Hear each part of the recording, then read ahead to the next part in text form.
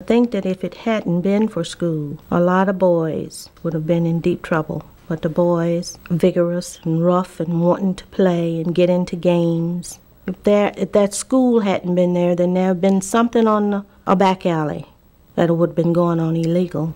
And it also helped them to develop their potential.